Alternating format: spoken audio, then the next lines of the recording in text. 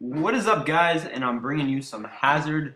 It is a remake of the World at War map called Cliffside, and this one is one of my favorites. Unfortunately, this is my very first time playing on it, and I joined the game a little bit late. It is a domination playlist, and this map is so awesome. Alright, just look at this map. It's got interaction sprinklers, the grass is so green.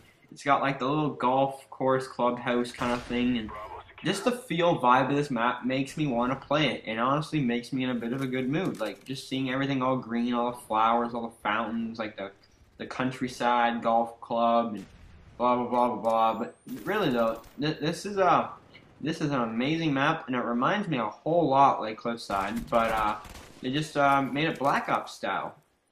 And instead of being like a Japanese beach, it is now, it looks like possibly a, maybe Vietnamese, Chinese, maybe possibly even American, but I think it's Cuban actually, that's what it is. It's Cuban golf course, but you know what? It's awesome. I love it, guys. It is, as of right now, probably my favorite map, I would say so.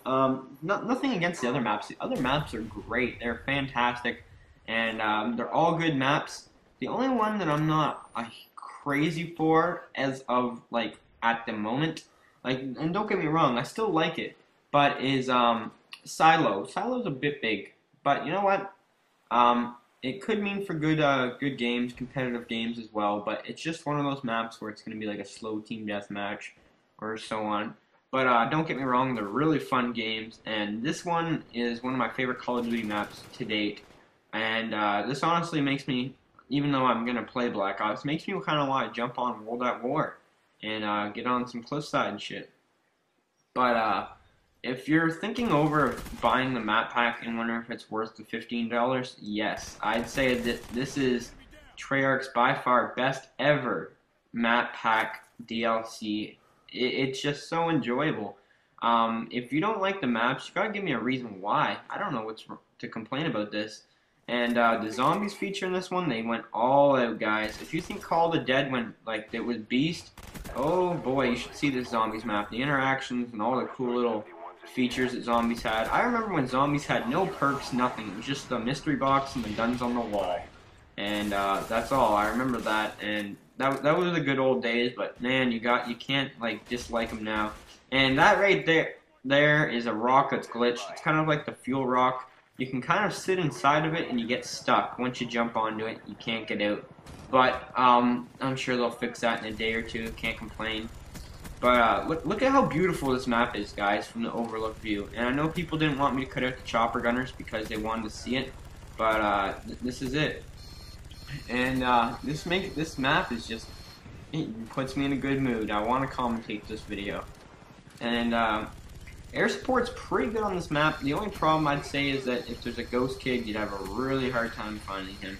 But there's not much place to hide, so if you're on the enemy team, make sure the guy doesn't get his chopper gunner, right? You don't want the enemies getting choppers on this map.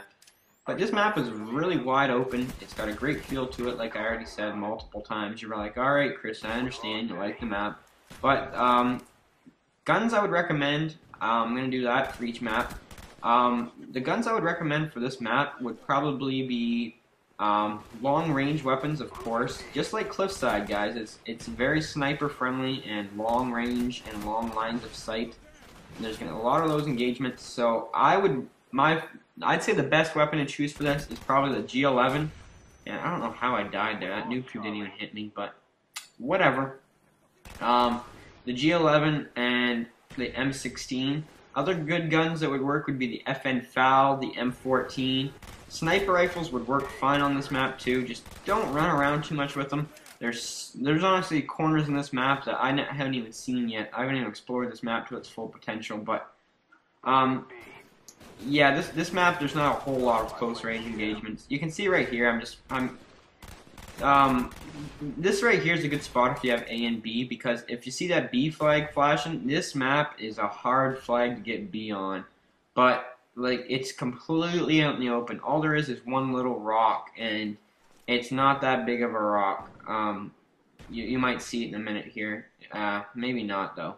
But trust me, guys, the B flag's hard to get. So once you get it, I'd say just aim down sight at it. You might get a bit boring, but you're gonna win the game that way.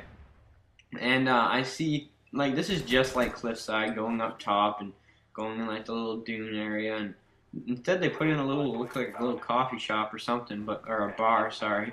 But I like how they changed it all, and there's like the little pathway that was the dirt path, and now it's like all patio stones and like bricks and stuff like that. And this is a great area to spawn trap on. I know the spawns are a bit corrupt, but they probably won't change the spawns. Call of Duty spawns in general aren't that great, and I'm pretty sure we're all aware of that. But you can see I pick up my third chopper. But unfortunately, this game I only had 2 kill streaks set, and I went on a couple 11 kill streaks, which would have been my dogs or chopper gunner. But oh well. Sorry, not chopper gunner, gunship. But unfortunately, I didn't get to put on my 3rd kill streak before the game starts. But look at this kid. The G11's a really good gun too. I just started using it, but this kid wised up and turned on me. But I'd recommend this would be probably the best map for domination.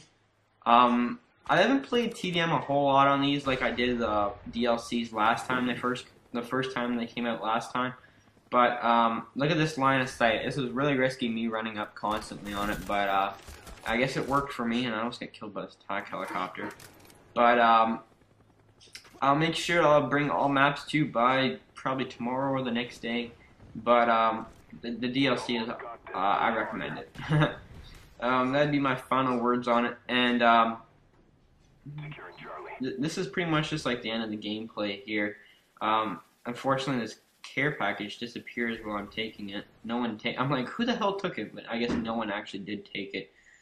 And I go into my 3rd chopper, which I really wish I had a 3rd kill streak set. All I had was Blackbird chopper, but if I had gunship or dogs, man, these kids would have been done.